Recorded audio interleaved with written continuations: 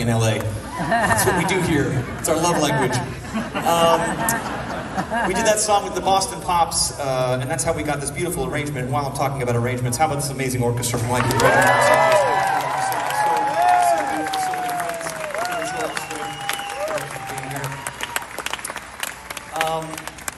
I love the songs that come out of England. There's just some incredible music. I was a teenager in the 90s, so I had a great decade of rock and pop, and the songs that came out of Great Britain during the 90s and early 2000s were just absolute bangers. And I find them to be kind of genre bending. There's a lot of songs that come out of that part of the world that feel like they can be done in different ways. A lot of orchestral music and the rock music over there, and pop music.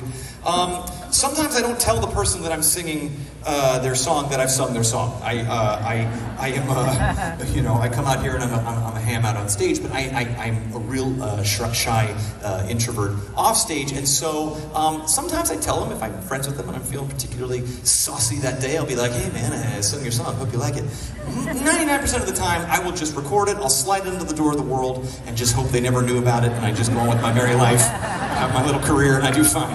I get saucy too. So, what's that, sir? I get saucy too. You get saucy too. I didn't go, oh boy, we're 2 songs and this is going to be a real interesting one. Let's go, John. Let's go, sir.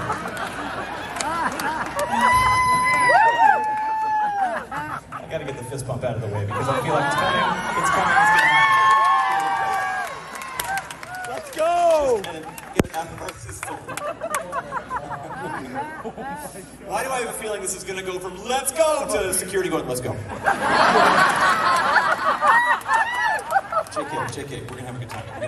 Hey, you raised me up, man. I sang this song and I put it out there. It's a song by, you know Robbie Williams? You guys know Robbie Williams? Yeah! Big star in America. God tier in other parts of the world. Like he's just absolutely, he's got a rock star swagger, which makes me very shy. Very nice. I recorded this song. I put it out into the world. I didn't know he'd ever hear it. I get a doorbell ring, and I get a 4 dozen white roses at my doorstep. I hoist the roses into my kitchen. I opened up the little gold embossed little card that came with the roses. I opened it up. It says, handwritten, "Hey Josh, love you man. Thanks for recording my song. Robbie Williams, XO. XO." 2 pairs. That's flirting. I was verklempt. I was blushing under my beard. I am straight as an arrow, but I would. He's very, just handsome, cool guy. He's probably just like swaggering across his his marble floor on the Cotswolds, going like, yeah, put that down. XO, wait, another XO. Fucking love that. Do it. Send me the kiss.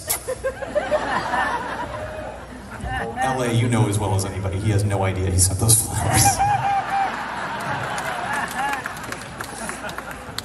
But I'll still tell the story forever. This is a song, though, that I think is very, very inspiring and very, very beautiful, and it's one that I want to dedicate to the actual angels in Los Angeles, the city of angels, our frontline medical workers, for allowing us to congregate and be here again together. This is called Angels.